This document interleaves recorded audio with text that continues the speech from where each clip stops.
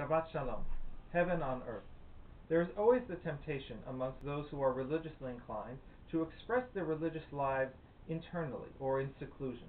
Thus we see the trend in Judaism of those who would spend their whole life studying in yeshiva, or in other religions, people becoming monks or nuns. All of this is done in the name of trying to achieve eternity. But Rabbi Naftali of Ropshitz, a Hasidic Rebbe, has a different take.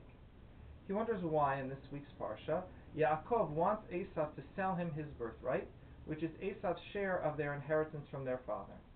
Rabbi Naftali is confused because his understanding is that Yaakov and Esav already divided up the world. Esav would claim everything in this world, and Yaakov would claim everything in the world to come. So what does Yaakov need from the material things of this world? Well, Rabbi Naftali explains that Yaakov knew that he couldn't get to the world to come, you couldn't achieve eternity, without performing mitzvot in this world. A mitzvah unlocks the spirituality within the material world.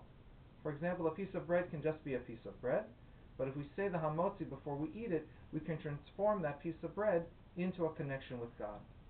Yaakov wanted Esav's birthright so that he could have every opportunity to perform mitzvot with the material world, so that he could transform this world into the world to come. He could make heaven a place on earth.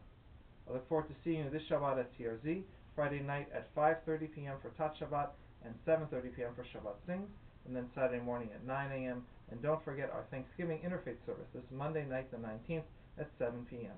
Shabbat Shalom.